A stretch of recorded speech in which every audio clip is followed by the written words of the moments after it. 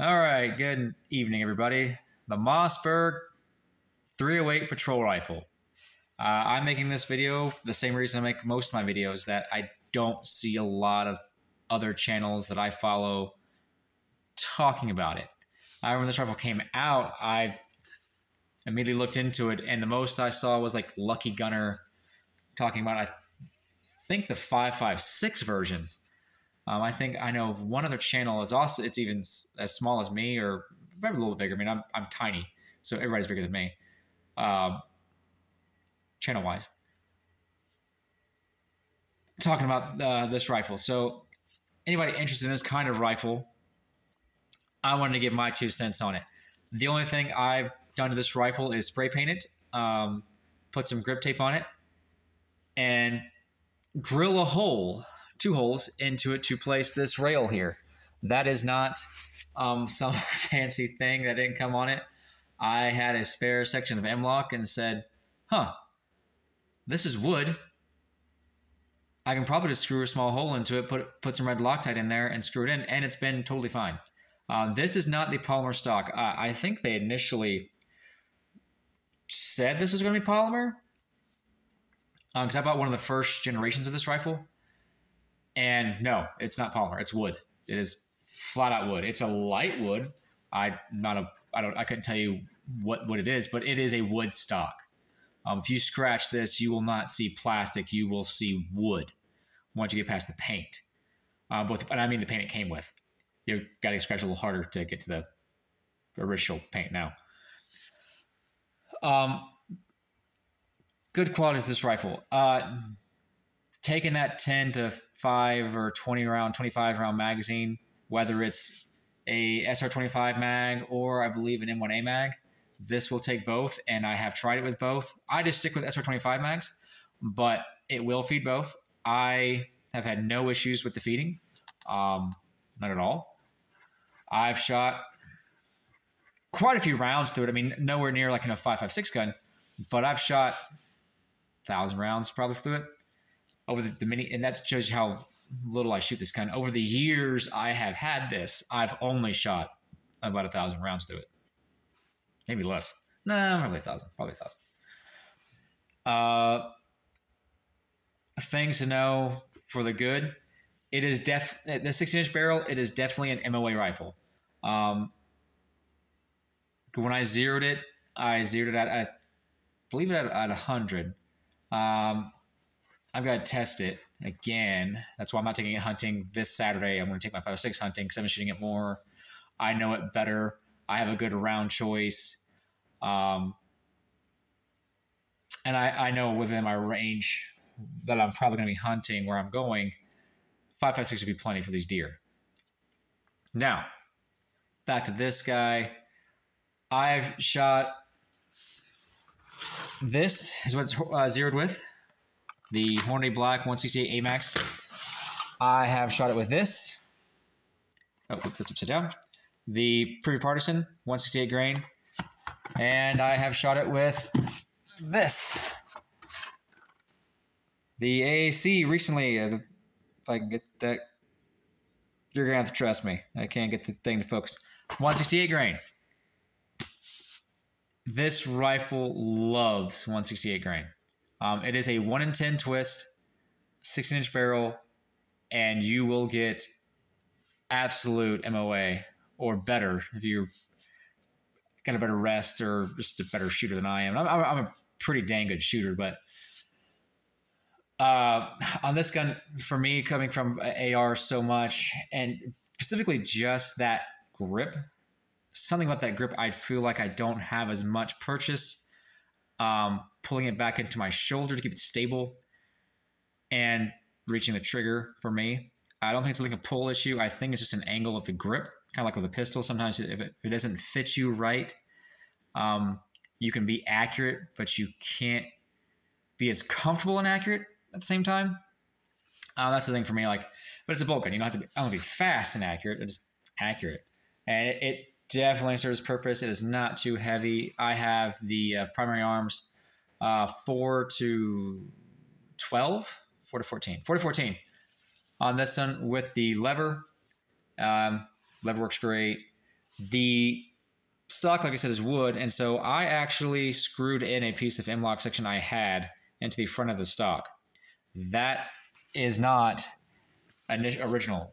I added that. I was worried, like, am I going to split my wood here? Am I going to do this? Am I going to screw up the rifle?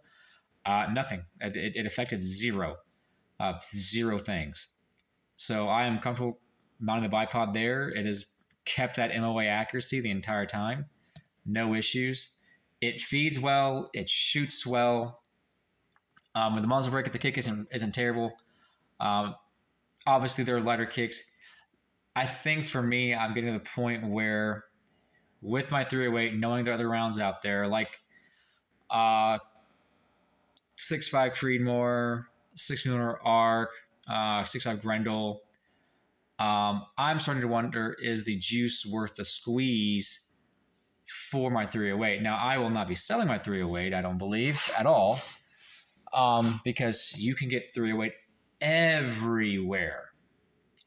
And bolt guns aren't on anybody's radar to ban. So I want to keep a bolt gun handy. That way, if for whatever reason I need to go hunting, it has an attachable 10-round box magazine, and they say, hey, you only have 10 rounds and you can't be the same amount. Well, I've got that here. I can put a 5-round mag in there. It's my crap goes to crap. I have a legal gun I can go hunt, do whatever I need to do with, and no one's going to say, hey, that's too tactical, that's too dangerous. I thought about getting the Mossberg 5.56 to go along with this. However, I will caution everybody away from 5.56 version of this if you shoot heavy grainers, because the 5.56 version, all the ones I've seen are a 1 and 9 twist. And when a 9 twist for 5.56, they are marginal on stabilizing anything over 70 grains. Actually, sometimes even down to 68 grains, 69 grains. They're questionable. Whether I'm stabilized at for 75 grains, 77 grains, that 1 and 9 twist is a hit and miss, whether or not that rifle likes a particular ammo. My rifle and this 308 loves 168 grainers. If I shoot 150 grainers through it, it's a shotgun. I have video evidence to prove that. But I took all 3 of these loads out before to 300 yards, and they were a 3-inch group. Most recently, I believe I took the Privy Partisan or the AAC out to 400 yards, and it was like a 4.5, 5-inch group, and I was being lazy. So the rifle can do it. It can absolutely do it. Just because I'm not the biggest fan of my 308 right now doesn't mean that this is not a very good rifle. And I'm actually looking at fixing my problem with I have the stock and going with a Howa Oryx stock. If anybody knows anything about that, I've looked some videos up that it's pretty good. I'm not so much interested in, even more accurizing my rifle, but really just changing that grip out. If I could do it a cheaper way, I mean, $400 is expensive, or I think it's $450 now because of inflation. Thanks, Biden. And I can get rid of my bootleg, a little M-LOK rail. I'm considering it,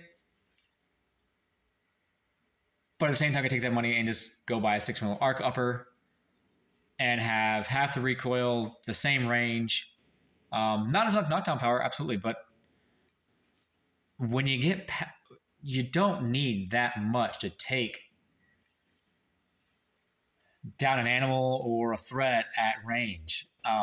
The big deal is getting the bullet out there, not how much knockdown it has out there.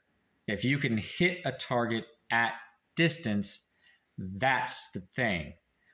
It's getting the muzzle energy, not muzzle energy, the muzzle velocity and a good bullet to carry that energy downrange.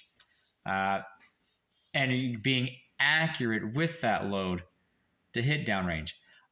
I know this thing gets transonic around 800, 900 yards.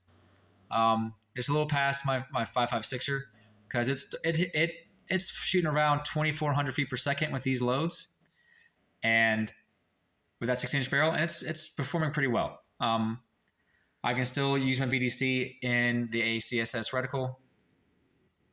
I just hold a little higher than probably would be on a 20-inch barrel because I'm pretty sure this is the 308 reticle they have in the 308 223 reticle, and all I've ever had to do is just hold higher on my given target, and I hit just below my crosshairs past, I think it was 400 yards.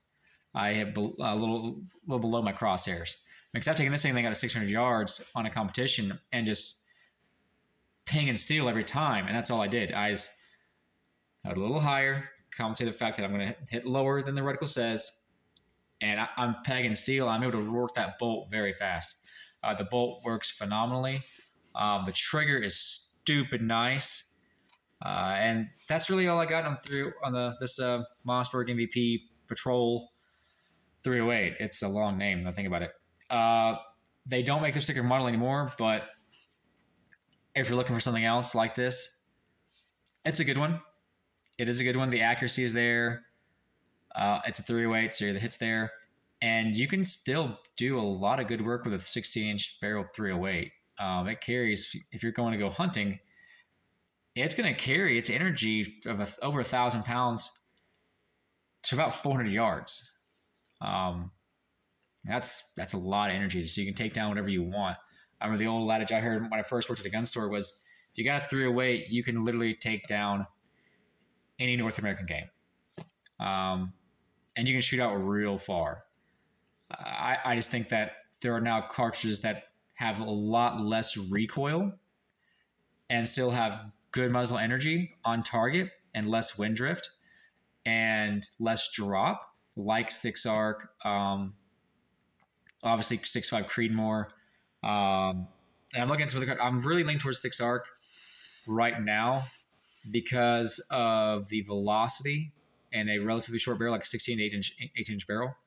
But if you want a good handy 308, the Mossberg 16-inch is really good. Just if it's still a 1 in 10 twist, just feed it 168 grainers and you will be very happy. If you feed it 150s, 155s, you'll probably not like it, the accuracy. So yes, you'll be screwed on mil-spec ammo. That's 147 grain. But I mean, it's not hard to get 165, 168 at Walmart, at anywhere. And I always recommend everybody to have a gun that's a bolt action, or at least that no one's looking to try to ban. Keep that with you for reasons, so that you can go legally hunt, do whatever other stuff without mainly hunting, hitting things at range without, coming back from a hunt and saying, oh, that gun's blah, blah, blah. And then, no, it's not. It's a bolt action. It's a 10-round magazine. It's a 5-round magazine if you need it to be. This is a good practical rifle to have because it's not a scary black rifle. It's not uber tactical. Having a bipod and a scope is still very common. And that's no big deal. Oh, and I have my sling set up here so I can carry it almost like an AR, but I probably will replace that sling. That's not the best sling. But yeah, if you're looking to see how accurate, how good these things feed, look up Mossberg. You will not be disappointed. All right, get out there, train, shoot, all that jazz.